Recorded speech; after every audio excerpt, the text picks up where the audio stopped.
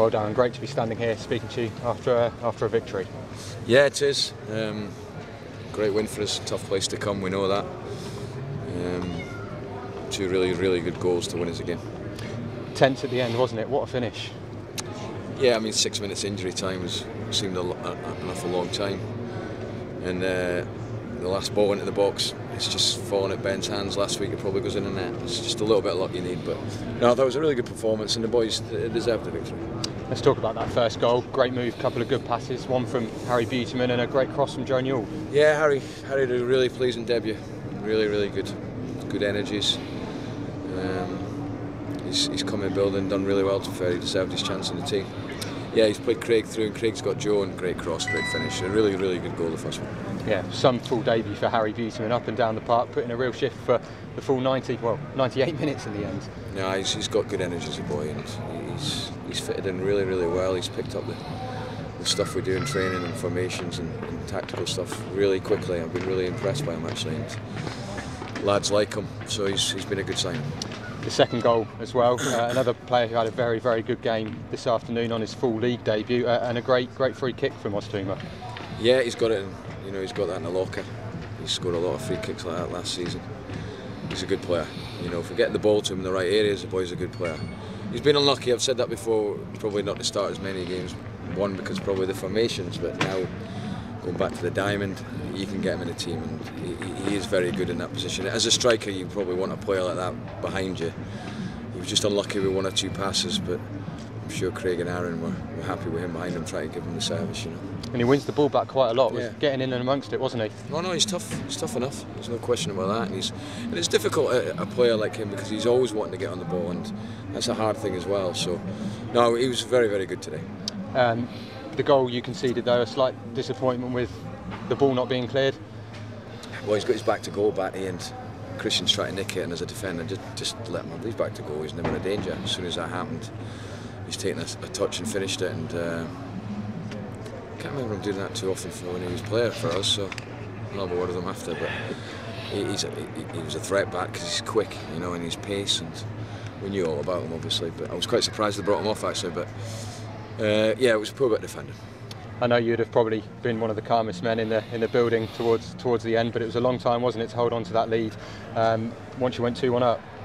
Yeah, you just hope that you see it out, and I felt one or two times in the breakaway we could have done a little bit better, really to kill the game off.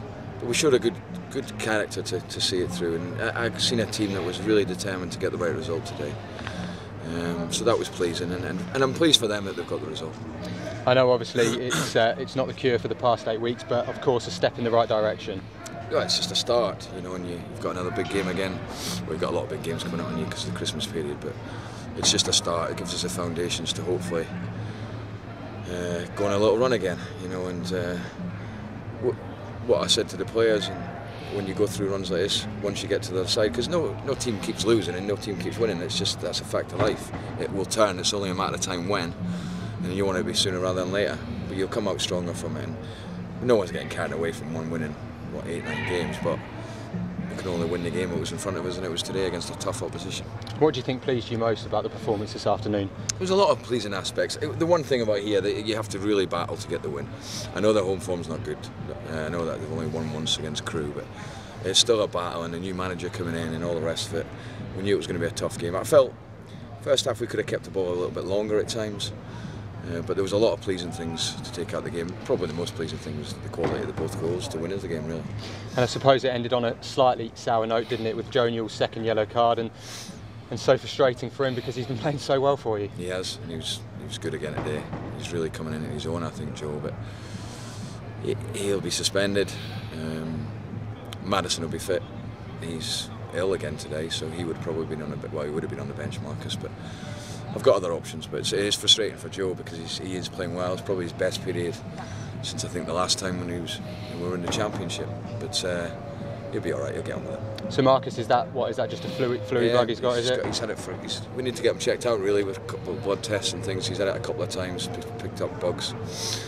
So again this morning he was ill, and like I say, he would have been on the bench. But another week's training, and you'd like to think he'll get over that and he'll be all right. You stay in ninth, but one of 4 teams now on 30 points, just back in reach of that top 6. Yeah, I mean, listen, I'm not. Before the season and in the season, there's things that you look at and target, and I've done that and I've said it after games as well. I don't think it's right to do it now. I think we are actually in a position where you just take it a game at a time, and Preston's next, so it's another big game, and hopefully get another good result. I know you'll be the first person to keep feet grounded and make sure people don't get carried away, but also obviously take all the positives from the result and from the performance this afternoon. What would you say to the players? Where do you go from here?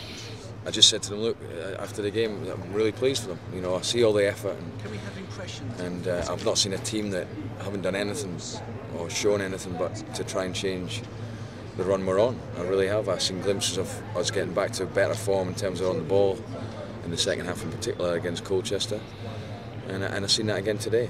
But no, I've seen a hungry team that wanted to do something about the bad run we've been on, and that's got to be the key. That's got to remain, and I'm sure it will. And the call now, isn't it? It's for consistency.